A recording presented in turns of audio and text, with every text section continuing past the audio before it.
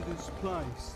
Beyond our shores exist infinite threats, and our role is to protect our island from these epidemics, I suppose. Fundamentalism, civil unrest, violent crime, overpopulation, disease, they're all threatening to upset the very delicate balance that we maintain here. Now, whilst a few of them are genuine victims of persecution, I think the majority are bogus, illegal, and dangerous. We must stay ahead of them.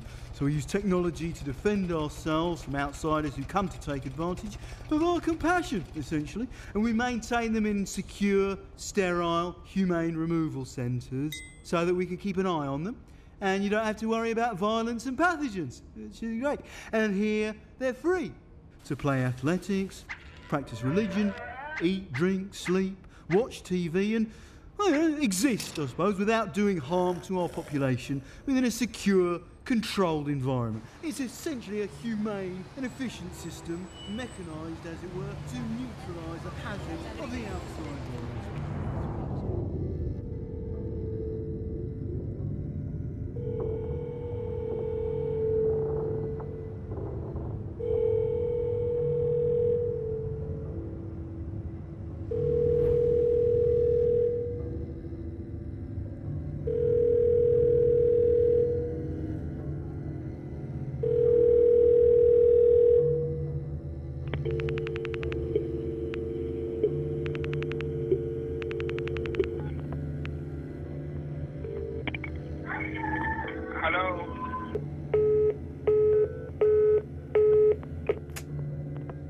Fresh air, the sun, those things are very important. I see the sun. I don't feel the heat on my skin. I see it coming through my window. I sit in front of it. I don't feel the heat on my skin.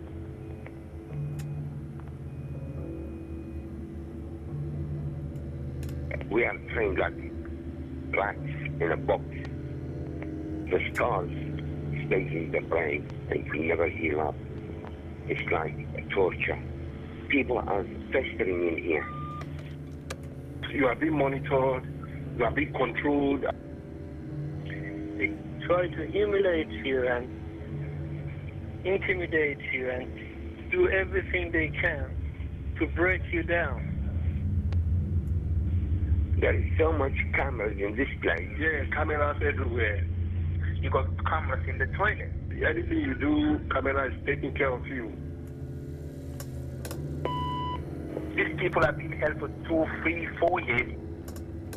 Obviously, they start losing it mentally because you can only bear so much as a human being.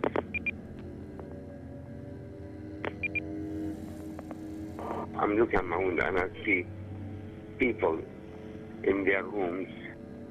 There's some lights on, some lights off, but people walking aimlessly, just like us. No different. Yeah, another misery people in there.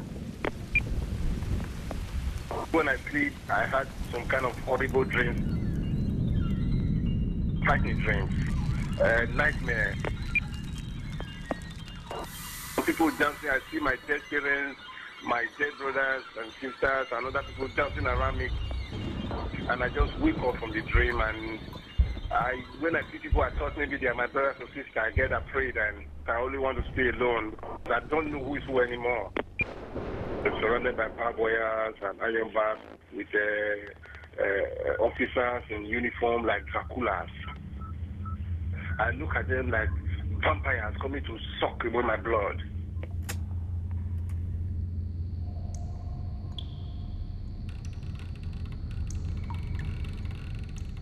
I see the world is just empty and meaningless. All of a sudden, you seen this guy, he just went mad, he went berserk. He just banging his head over the wall, and there was a lot of blood coming out, and the officers, they came and got him and they took him away.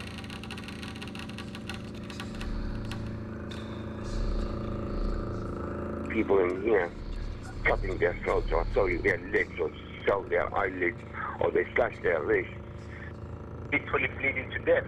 It's just taking razor from the office, and they've cut themselves so badly. I see the world is just empty and meaningless. All of a sudden, you see this guy, he just went mad, he went berserk. I look at them like vampires coming to suck away my blood. happiness is being freed from all oppressions and oppressive instruments. That is freedom for me. None of us see any future. I'm an old man. I have no life left. When you invaded my country, I'm asking for your help to give me an asylum. Hello, this is Clifton Cameron calling from Collingwood Immigration Center. I'd just like to know, why is it that I have been keeping so long in detention? I tried to call the Home Office on many occasions to speak to my caseworker, and all I get is just the voicemail. I'm stressed and I'm upset. No wonder why a lot of people commit suicide. I can't stay in this situation indefinite.